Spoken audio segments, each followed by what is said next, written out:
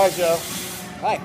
All right, so Joe, we got approved on another phase because of the overheating situation and the brakes.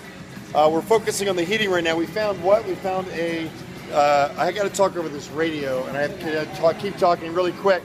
So Google AdSense doesn't make me not be able to monetize this video, then I don't get any searches. Thank you. Ooh, now you guys know why I talk so much sometimes. No. Yeah, tell them what your findings are. Let me turn the camera around.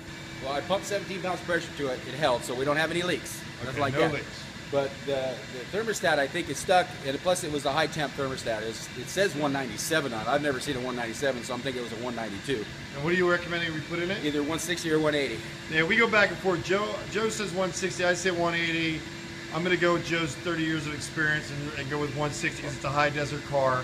It's a low desert car. It's a low desert car. Sorry, I always say that.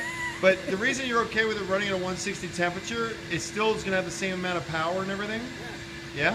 Yeah, as long as the oil comes up to temp and it's not cold weather. Why does Ford want it at 190 all the time? Well, it was a government thing back when they started emission controls. Okay. The hotter the engine runs, the cleaner it'll run. So it prefers to run cooler.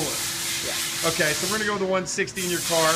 I mean, if 160 doesn't work, we'll throw a 180 in it. Yeah. Why would it not work?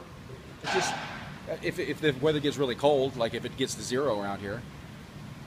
I don't think that's ever happened. Nor do I think he'll be driving his car at 0 temperatures. Yeah. I don't see him going out there. Exactly. So we're gonna go with a 160 thermostat, and we're gonna test her and see how she runs from there. And then we're gonna test the brakes and move on, Bill. So we're on it.